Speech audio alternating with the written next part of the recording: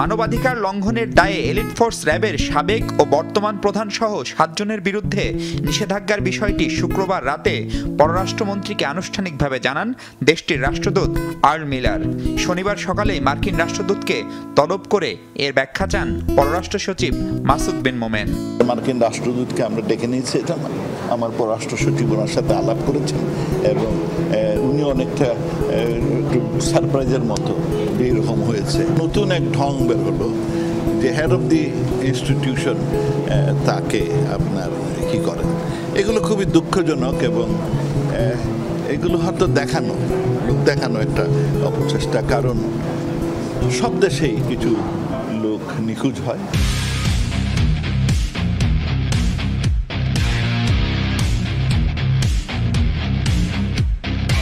আজকে হচ্ছে একের ভিতরে দুই বোনাস আলাপ আছে। সেটা হচ্ছে আপনাদের দুইটা আলোচিত ঘটনা যাচ্ছে এই মুহূর্তে বাংলাদেশে।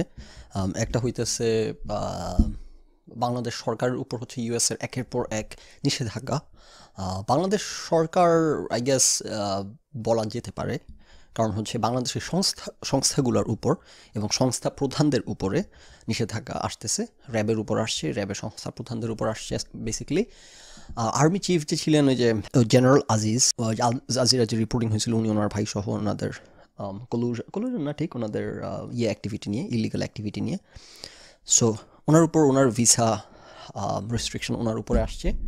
সো একের পর এক রেস্ট্রিকশন বাংলাদেশের উপর আসতেছে, বাংলাদেশ সরকারের উপর। এগেন তারা বাংলাদেশের সংস্থা, বাংলাদেশের বিভিন্ন প্রতিষ্ঠান প্রধান, এসেনশিয়ালি এটা হচ্ছে সিগন্যালিং ইউএস গভর্নমেন্ট বাংলাদেশ গভর্নমেন্টকে যে খেলা হবে না, নেসারি খেলা হবে আমি এটা বলতে চাই না। লাইক যারা বিএনপিপন্থী এনারা আপনাকে এগুলোর এক্সপ্লেশন দিবে হচ্ছে সরকার পতন ঘটে যাইতেছে না, হাজার থিওরি দিবে, একটা বাস্তবতা ধারে গাছে ত্রিসীমানা দিয়ে যাবে না এইসব থিওরি। সো ওগুলো শুনেন না, সময় নষ্ট করেন। ওইদিকে গিয়ে আপনি ফিল গুড ন্যারেটিভ চলে যেতে পারেন, কিন্তু রিয়েলিটি চেক হইলে আপনি ওদের কাছ থেকে দূরে থাকতে হবে। এখানে চলে আসতে হবে ডেইলি শো উইথ ফখরুলে। সো একের পর এক রেস্ট্রিকশন আসতেছে, right? Now what does it mean? Like কেন ইউএস এটা করতেছে? নাম্বার 1 প্রশ্ন। নাম্বার 2 প্রশ্ন হচ্ছে হোয়াট ডাজ ইট মিন?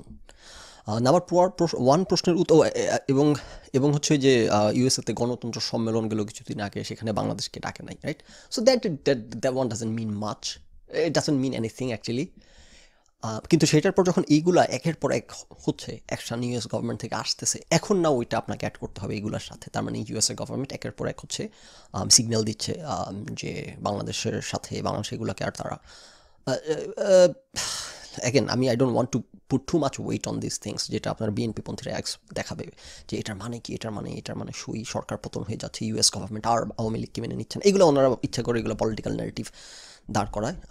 অনেকটা জেনে বুঝে অনেকটা হইতেছে। প্রথমত এগুলো কেন করতেছে আই ডোন্ট নো। আমি একটু সারপ্রাইজড, কারণ যদি এমন হতো যে ইলেকশনটা সামনে, কাছাকাছি আরেকটি ইলেকশন আসতেছে, সো ইউএসএ গভর্নমেন্ট এগুলো বলতেছে এই সিগন্যালটা দেওয়ার জন্য যে নেক্সট ইলেকশনের মধ্যে যদি আগের মতো বদমাইশি করো তাইলে কিন্তু আমাদের সাপোর্ট থাকবে না বা আমরা স্যাংশন দিব, এরকম কিছু সিগন্যাল দেওয়ার জন্যে। না ইলেকশন এখনও প্রায় 2023 ডিসেম্বর ইলেকশন হবে। সো এটা হচ্ছে 2021 ডিসেম্বর, আরও 2 বছর। মানে এই সরকার তাদের টার্মের মাত্র মাঝামাঝি পর্যন্ত আসছে। সো আশেপাশে কোনো ইলেকশন নাই, তাহলে এখন হঠাৎ করে এগুলো করার মানে কি? নাও অফকোর্স বাইডেন গভর্নমেন্ট অ্যাডমিনিস্ট্রেশন নতুন ক্ষমতায় আসার পর বাইডেন অ্যাডমিনিস্ট্রেশন, ট্রাম্প অ্যাডমিনিস্ট্রেশনের সকল টলিসিগুলো চেঞ্জ করতেছে, সারা পৃথিবীতে বিভিন্ন দেশের সাথে কূটনৈতিক সম্পর্ক রিভিউ করতেছে। ইরানের সাথে থেকে শুরু করে ইউরোপিয়ান ইউনিয়ন থেকে শুরু করে ইন্ডিয়া, চায়না, বাংলাদেশ সবার সাথে তারা রিভিউ করতেছে। সো মেবি এটা সেটার অংশ যে বাইডেন অ্যাডমিনিস্ট্রেশন বাংলাদেশের এগুলাকে আর ফ্রি পাস দিবে না। ফ্রি পাস না দিয়ে কী করবে? ফ্রি পাস দিবে না দিয়ে করবেটা কি? মানে চাইলে তো অনেক কিছুই করতে পারে। ইউএস তো চাইলে বাংলাদেশকে ঘুটিবাটি সহ পথে বসাই দিতে পারে। প্রশ্ন হচ্ছে যে তারা এইটা করবে কিনা, তারা বাংলাদেশকে নিয়ে অতটা বদারেন্স দেখাবে কিনা, তারা বাংলাদেশকে অতটা গুরুত্ব দিচ্ছে কিনা, ইউএসের ইন্টারেস্টে বাংলাদেশের এতটা গুরুত্ব আছে কিনা, বাংলাদেশ ইউএসকে কিছু দেওয়ার মতো আছে কিনা, এত ইম্পর্টেন্ট কিছু দেওয়ার আছে কিনা যেটার জন্য হচ্ছে ইউএস হচ্ছে বাংলাদেশকে ছাড় দিবে, অথবা ইউএস বাংলাদেশকে এতটা গুরুত্ব দিচ্ছে কিনা যেটার জন্য ইউএস হচ্ছে ইন্ডিয়ার সাথে সম্পর্ক খারাপ করবে। কারণ এই সরকারকে তো ইন্ডিয়া বসায় রাখছে ক্ষমতায়, নিলে তো এই 3টা টার্ম থাকতে পারতো না ওরা। সো যেহেতু ইন্ডিয়া সাপোর্ট দিয়ে যাচ্ছে এই রেজিমকে, বাইরের ইউরোপিয়ান বা আমেরিকার দেশগুলো ঠিক ম্যাচ করতে যাচ্ছে না ইন্ডিয়ার সাথে। বাংলাদেশের জন্য কেন তারা ইন্ডিয়া হচ্ছে একটা পরাশক্তি, ওকে, বা আপকামিং পরাশক্তি। সো চায়নার সাথে ইউএসের টেনশন আছে, এবং এই রিজিয়নে হচ্ছে ইউএসের হচ্ছে ইন্ডিয়াকে দরকার অ্যালাই হিসেবে, অর অ্যাটলিস্ট ইন্ডিয়ার সাথে মেস অ্যারাউন্ড করার কোনো প্রয়োজন নাই আননেসেসারিলি। সো বাংলাদেশের জন্য তারা যাবে না। সো এইসব কারণে হচ্ছে এতদিন ফ্রি পাস বাংলাদেশ পেয়ে আসতেছে। সো যদি ইন্ডিয়া গভর্নমেন্টের সাথে আমেরিকা গোপনত অবশ্যই তারা কথাবার্তা বলে মিটিং করে এরকম একটা কনসেনসাসে পৌঁছাইতে পারে যে যে না আমরা এভাবে আর বাংলাদেশে এই সরকারকে ইন্ডিয়া আর গভর্নমেন্ট যদি বলে যে না আমরা এরকম ব্লাইন্ড সাপোর্ট দিয়ে যাব না, তোমরা চাইলে ব্যবস্থা নিতে পারো। সো তারা if they are working together US government এবং ইন্ডিয়ান গভর্নমেন্ট, তাইলে এগুলো মিনস সামথিং যে ওরে বাবা তার মানে আর। কিন্তু তারা যদি if they are not working together, ইন্ডিয়ার যদি এইগুলোতে সাপোর্ট না থাকে, আমেরিকা একা তাহলে বেশি দূর কিছু করতে পারবে না। ইন্ডিয়াকে টপকায় আমেরিকা করতে পারবে না, করতে চাবে না, তাদের ইন্টারেস্টের কে জলাঞ্জলি দিয়ে। তো নাও যে প্রথম প্রশ্নটা যে কেন হঠাৎ এগুলো করা শুরু করছে, I don't know that answer, I don't have any indication, any suggestion, any hint. Like theory তো 3-4টা করে থিওরি দিই যে কোনো ঘটনা, এটা হইতে পারে, সেটা হইতে পারে, সেটা এই ঘটনায় আমার কোনো থিওরি নেই, কারণ আই ইন দ্য ডার্ক। যে কেন হঠাৎ করে, সামনে ইলেকশনও নাই, কী কারণে হঠাৎ এগুলো শুরু করলো যেটা বললাম একটা অনলি পসিবল থিওরি যে বাইডেন অ্যাডমিনিস্ট্রেশন ক্ষমতায় আসায় তারা তাদের বাংলাদেশের ব্যাপারে পলিসিগুলা বদলাইতেছে, রাইট? সো মানে থ্রু আউট হিস্ট্রি তো ইউএসএ হচ্ছে বাংলাদেশ এই ধরনের মানে ইউড এক্সপেক্ট যে ইউএসএ বাংলাদেশ এই ধরনের গণতান্ত্রিক ব্যবস্থা বছরের পর বছর মেনে নেবে না, তারা বাংলাদেশকে সাপোর্ট দিয়ে যাবে না, স্যাংশন দিবে, সম্পর্ক বাইলেটারাল রিলেশনশিপের মধ্যে একটা টেনশন থাকবে, যেটা ছিল না। বাংলাদেশ এই পরিমাণ ডেমোক্রেসিহীনতা থাকার পরও ইউএস গভর্নমেন্ট প্রশংসা করছে, বরং ইভেন গত ইলেকশনের পর আপনারা দেখেন এইগুলো তো আসলে গত ইলেকশনের আগে কিন্তু 2018 ইলেকশনের আগে কিন্তু আমি এগুলো আলোচনা করছি, তখন আমার এই চ্যানেল ছিল না, আই বিলিভ আমি ফেসবুকে লিখে আলোচনা করছি, তখন প্রচুর জ্ঞানী গুণী লোকজন আরে বাবা এই যে কী জানি বলে সকল দেশের রাষ্ট্রপ্রধানরা মিলে বিবৃতি দিচ্ছে, এই করতেছে এই ইলেকশানে এই হবে সে। তখন কিন্তু আমি একটা লাইভ অ্যাকচুয়ালি হয়েছিলাম, সেই লাইভে আলোচনা করছিলাম যে কিচ্ছু হবে না, এগুলো সব এনারা তিলকে তাল বানাইতেছে, এই যে বিদেশি রাষ্ট্রদূতদের কী জানি বলে বিবৃতি, এগুলো কিচ্ছু মিন করে না, এগুলো সব তিলকে তাল বানানো হচ্ছে, এবং অফকোর্স কিছুই মিন করে না, এবং অফকোর্স এখন আপনারা প্রমাণ দেখতেই পাচ্ছেন। সো কেউ বাংলাদেশকে নিয়ে মাথা ঘামানোর প্রয়োজন মনে করে নাই, এখনও করতেছে না। এখন এসে বাইডেন অ্যাডমিনিস্ট্রেশন নিউ পলিসি নিয়ে বোঝাই যাচ্ছে, কিন্তু অ্যাগেন লাইক এগুলো কী মিন করে আই ডোন্ট নো, বাট এগুলো সামওয়াট সিরিয়াস স্টেপস। লাইক এর আগে আপনাদের মনে আছে যে জাতিসংঘ যখন বিবৃতি দিয়েছে, তখন আপনাদের প্রচুর জ্ঞানীরা দেখছেন কিন্তু প্রচুর, তখন যে বাংলাদেশ আর্মি জাতিসংঘের সাথে ম্যাচ করতে গেছে, আর্মি হইতেছে জাতিসংঘের নাম ঢুকাইছে অল দ্য প্রাইম মিনিস্টার্স ম্যানের পর। সুতরাং এখন বাংলাদেশ মিলিটারির সাথে খেলা হবে, বাংলাদেশের সাথে খেলা হবে জাতিসংঘের। কত থিওরি রে বাবা, তখন তো আমি আধা ঘন্টার এপিসোড করে আলোচনা করছি যে কিচ্ছু হবে না, এগুলো জাতিসংঘের এগুলো স্টক কথাবার্তা। I hope by now you know who was right. So এগুলো এইসব উদ্ভট থিওরি শুনতে যান না প্লিজ, টাইম নষ্ট আপনাদের। এইগুলার লাইক আই সেড, এগুলো আসলে কী মিন করে, এগুলোর গ্র্যাভিটি কতটুকু সিরিয়াসনেস নিয়ে ইউএস এগুলো করতেছে আই ডোন্ট নো। আমি খুব বেশি এগুলোকে ওয়েট দিতে রাজি না, বাট লাইক আই সেড এগুলো একটু সিরিয়াস স্টেপ। এই মুখের কথাবার্তা যেগুলোকে টেনে প্রচুর থিওরি দেয় জ্ঞানীগুণী পলিটিক্যাল পার্টিজান ব্লাইন্ডেড লোকজন। সো এবং আমি সবসময় আলোচনা করছি আপনাদেরকে যে যদি স্যাংশন দেয়, যদি এম্বার্গো দেয়, দ্যাটস সামথিং সিরিয়াস। এছাড়া এই মুখের কথাবার্তা রেটরিক এগুলো কিছু মিন করে না। সো এগুলো আসলে ঠিক এম্বার্গো না, এগুলো কাইন্ড অফ স্যাংশনও না, এগুলো যে ভিসা রিজেকশন, এদেরকে অ্যাপ্রুভ, বাংলাদেশের কিছু সংস্থা প্রধানকে ঢুকতে দিবে না। সো এগুলো সিরিয়াস কিছু না অ্যাকচুয়ালি, বাট একটু সিরিয়াস স্টেপ, একটু সিরিয়াস ইন্ডিকেশন, মুখের ফালতু বুলি কথাবার্তার যে অ্যাডভান্সড একটু স্টেপ আর কি। সো এই হচ্ছে ব্যাপার। নাও অ্যাগেন কিছুটা সিরিয়াস, বাট অ্যাগেন আমি এগুলো নিয়ে খুব বেশি থিওরি দিতে চাচ্ছি না, এবং খুব বেশি উত্তেজনা শো করতে চাচ্ছি না যে ইউএস না জানি কী করে ফেলতেছে। এখন কথা হচ্ছে যে বাংলাদেশ গভর্নমেন্ট খুব তীব্র প্রতিক্রিয়া কিন্তু দেখাচ্ছে না নেসেসারিলি। দেখেন এগুলো কখন দেখায় তীব্র প্রতিক্রিয়া, ওই যেটা বললাম, যদি ইউএস সরকার মুখে কিছু বলতো, তখন বাংলাদেশ সরকারও মুখে তীব্র প্রতিক্রিয়া দেখাইতো, কারণ বুঝতেছে যে এখানে সিরিয়াস কোনো থ্রেট নাই। এখন যেহেতু কিছুটা সিরিয়াস স্টেপ নিচ্ছে, এখন বাংলাদেশ সরকার একটু মিনমিনে ভাব, অত অন্য সময় হলে কিন্তু পটর করে সকল মন্ত্রীরা বিবৃতি দেওয়া শুরু করতে, এই মন্ত্রী কথা বলছে, ওই মন্ত্রী অন্য কথা বলছে যে আমরা বিদেশে থেকে গুনার সময় নাই, আমরা উন্নয়ন করে এগিয়ে যাচ্ছি, ইউএসকে পাত্তা দিয়ে। এখন কিন্তু এগুলো বলতেছে না।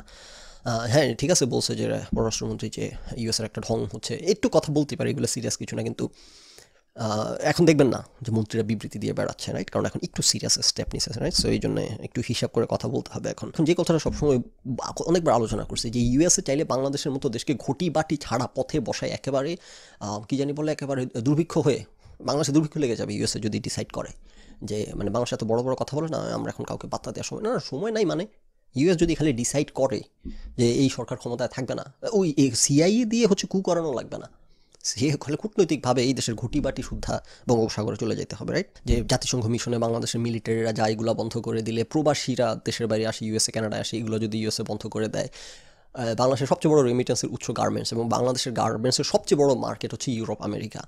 সো ইউরোপ যদি, আমেরিকা যদি কোনো ডিসিশন না, ইউরোপিয়ান ইউনিয়ন না একেবারে সাথে সাথে আমেরিকার সাথে পথ ধরবে। হ্যাঁ, সো বাংলাদেশের উপর যদি এম্বার্গো ইউএসএ দিতে চায়, এবং যদি ইউরোপিয়ান ইউনিয়নকে বলে যে তোমরা সকল এম্বার্গো দাও, দেখেন না ইরান কীরকম ভয়ে থরথর করে কাঁপে, ইরানের মতো একটা পাওয়ারফুল দেশ, স্টিল আমেরিকা যদি এম্বার্গো দেয় ইরানকে, একেবারে মাটির সাথে মিশে যাওয়ার মতো অবস্থা হয় এদের ইকোনমির। এবং সো পৃথিবীতে এখন সম্ভব না আমেরিকা ইউরোপকে পাঙ্গা দিয়ে কারোর পক্ষে, কারণ এরা এত বড় একটা অ্যালাই, এবং সারা পৃথিবী ক্যাপিটালিস্ট, টাকা পয়সা সব আমেরিকা ইউরোপের কাছে। তো বাংলাদেশের মতো ফকির দেশ এগুলা মুখে মুখে অনেক বড় বড় কথা বলতেই পারে, ওই যে বিয়ের মতো আর কি, কারণ এরা জানে যে হাতিকে হইতেছে খোঁচাখুচি করতেছে পিঁপড়া, হাতি লাথি দিবে না দেখে পিঁপড়া হাতিকে কামড়াচ্ছি প্রচুর। সো হাতি পিঁপড়াকে পাত্তা দিচ্ছে না, তার মানে এই না যে এগুলো, কারণ এগুলো জানে সকলে যে ইউএসএ এদের বাংলাদেশের সাথে এসে এই ফাও পারাবারি করতে আসবে না, ফাও কামড়াকামড়ি করতে আসবে না। ইউএস যদি সিরিয়াসলি ডিসাইড করে যে হ্যাঁ আমি এই সরকারকে চাই না, এবং সেই সিরিয়াসলি ডিসিশন নিবে, কেন অবশ্যই ইউএসএ এতটাই স্বার্থ থাকতে হবে এখানে, যেটার কারণে তারা এরকম ইন্ডিয়ার সাথে কনফ্রন্টেশনে যাবে। সো বাংলাদেশ এত গুরুত্বপূর্ণ না যে ইন্ডিয়ার সাথে কনফ্রন্টেশন যাবে ইউএস বাংলাদেশের জন্য, বাংলাদেশের স্বার্থে, বাংলাদেশের প্রয়োজনে। কিসের আবার স্বার্থ? সবাই নিজ দেশের স্বার্থ দেখে, বাংলাদেশের স্বার্থ দেখার টাইম আছে পৃথিবীর কারোর?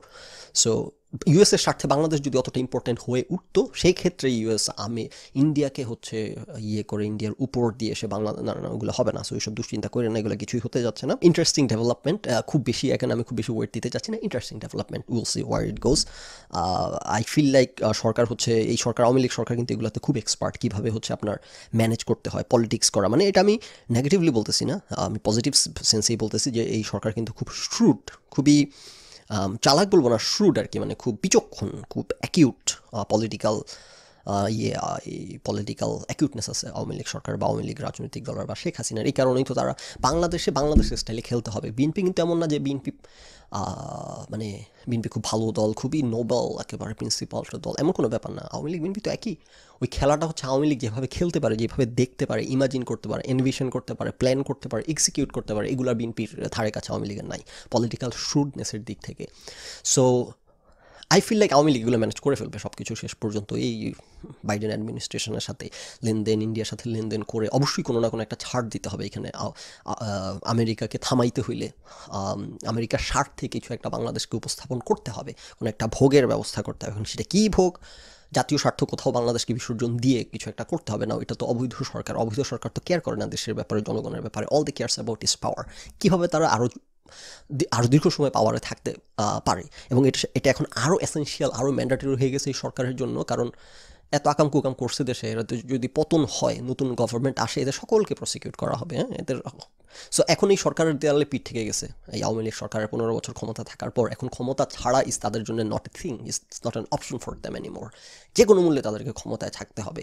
সেটার জন্য দেশের স্বার্থ মানে দেশকে যদি বঙ্গোপসাগরে ঠেলে ফেলে দিতে হয়, সেটাও ফেলে দিবে এখন তারা।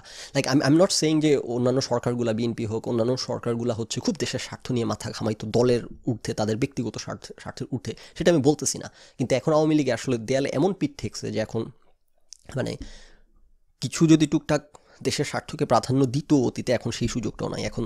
এখন পিঠ বাঁচানোর জন্য এখন যে কোনো ধরনের ছাড় দেবে। সো আমার like a shed, Awami League এসব ব্যাপারে খুব শ্রুড পলিটিক্যালি। আমার ধারণা they will handle the situation. ইন্ডিয়ার সাথে মিলে, আমেরিকার সাথে মিলে দেন দরবার করে আমেরিকাকে ঠান্ডা করে ফেলবে কোনোভাবে, আমেরিকার স্বার্থে কোনো একটা কিছু ভোগের ব্যবস্থা করে আর কি। সো আই ডোন্ট নো, কিছু একটা হবে হয়তো সেখানে। মুরাদ ভদ্রলোকের কথাটা আলাপ করে শেষ করে দিই যে মুরাদ উনি তো হচ্ছে ক্যানাডাতে গিয়ে ফেরত আসছে, ক্যানাডা থেকে ওনাকে ফেরত পাঠানোর পর দুবাই গেছে, দুবাই ওনাকে ফেরত পাঠাইছে। এখন উনি একটা খবর আসছে যে রোববার উনি বাংলাদেশের জন্য ফ্লাইট বুক করছে, রোববার বাংলাদেশে ফিরে আসবে। হোয়াট ডাজ ইট মিন? ওরে বাবা, এটা হচ্ছে আসল কথা। কিসের আমেরিকার এম্বার্গো? ওইগুলো কোনো আলাপ না, ওইখানে কোনো খেলাধুলা না, এগুলো খুবই প্রেডিক্টেবল কী হইতে যাচ্ছে। সোনার বাংলার ব্যাপারগুলো খুব মজা ওখানে, ওইখানের খেলাগুলো আনপ্রেডিক্টেবল, কী হবে, কেন হবে, কখন হবে, কীভাবে, নোবডি নোস। সো ওই আমেরিকার এগুলা আমি I can tell you already, right? বললাম না কিচ্ছু হবে না, এগুলো কিছু মিন করে না, ওইগুলো কিছু হবে না। মুরাদের এটা এখানে অনেক কিছু হওয়ার সুযোগ আছে, এটা হচ্ছে আসল আলাপ, আসল ক্লাইম্যাক্স এখানে। সাসপেন্স, আমরা এখন সাসপেন্স মুভিতে ঢুকে যাচ্ছি। সো হ্যাঁ, এখানে যে কী হবে দেখেন, মুরাদ ইন দ্য ফার্স্ট প্লেসে চিপায় পড়ছে কেন, রাইট? প্রথমত। দ্বিতীয়ত হচ্ছে চিপায় পড়ার পর সে দেশ ছাড়তে পারলো কিভাবে? সে দেশ ছাড়ছে, আমি টেলিং ইউ, সে দেশ ছাড়ছে কারণ সে একটা ইন্ডিকেশন পাইছে যে দেশে থাকাটা তার জন্য নিরাপদ না। এরকম অনেক কিছু, অনেকে চিপায় পড়ে দেশ কিন্তু ছাড়ে না।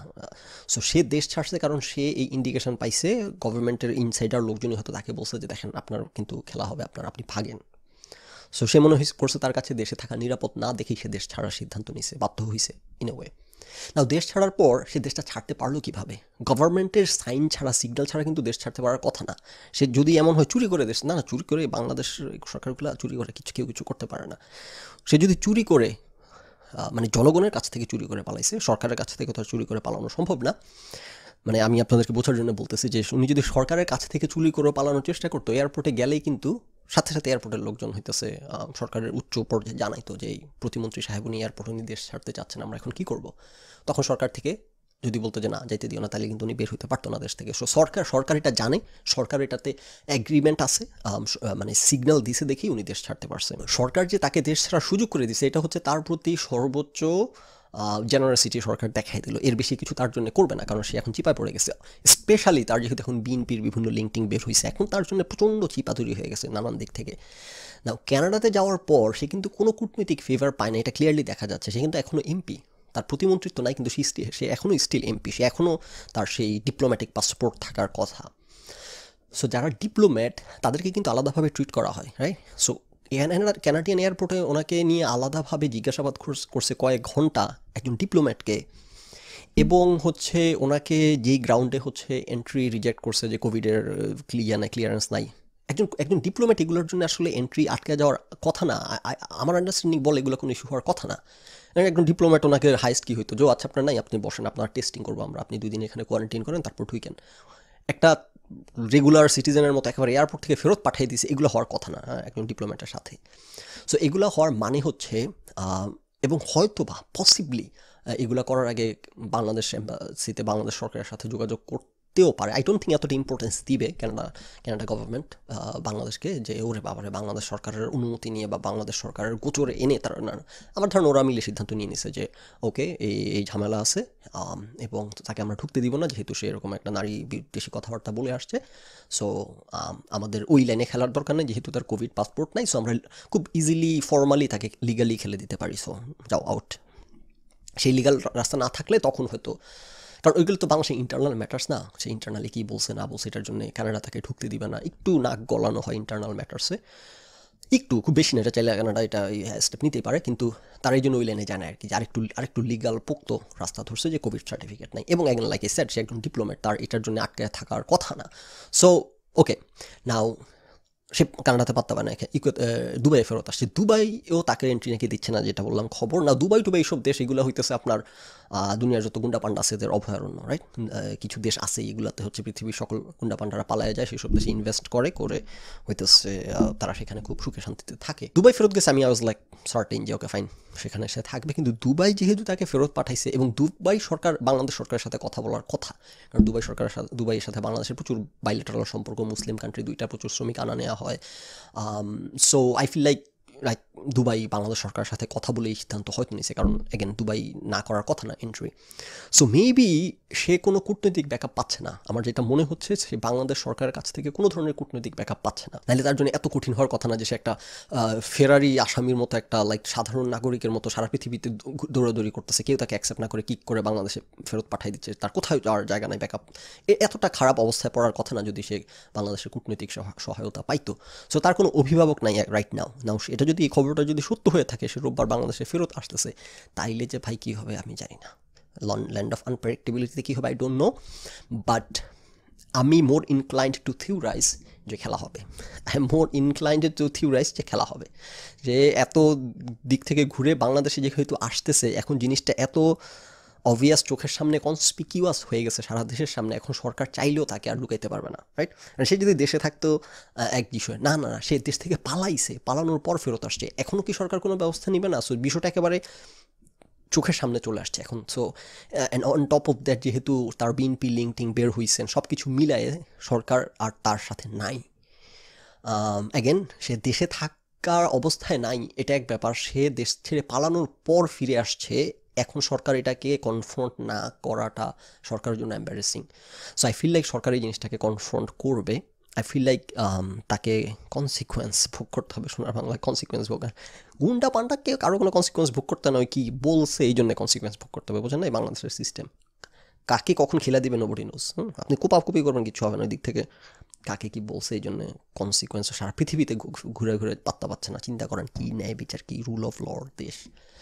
সো বাংলাদেশকে ইউএসএ কি এম্বার্গো দিয়েছে ফার্স্ট, ওইটা নিয়ে আলাপ করছে, ওইগুলো নিয়ে মাথা খামায় না, ওগুলো খুবই প্রেডিক্টেবল, কি হবে কি না হবে এটা হচ্ছে আনপ্রেডিক্টেবল। এবং এইখানে অনেক ক্যালকুলেশন, অনেক খেলাধুলা, ক্যালকুলেশন। মানে মুরাদের মাথার মধ্যে এখন অ্যালজাবরা ব্যবকলন সমাকলন চলতেছে, সরকারেরও এখন প্রচুর ব্যবকলন সমাকলন চলতেছে। কি করব তাকে নিয়ে, কী হবে, কীভাবে খেলবো, মুরাদ নিজেও জানে না তার কী হবে। এই দেশ এত আনপ্রেডিক্টেবল, সে নিজেও জানে না। এবং সে তো নিশ্চয়ই প্রচুর লিঙ্ক প্রচুর লিয়াজও চলতেছে behind the screen. So আগামী কয়েকদিন এটা হবে ইন্টারেস্টিং ব্যাপার। If he comes back to Bangladesh, keep N I out, মজা আছে, খেলা হবে।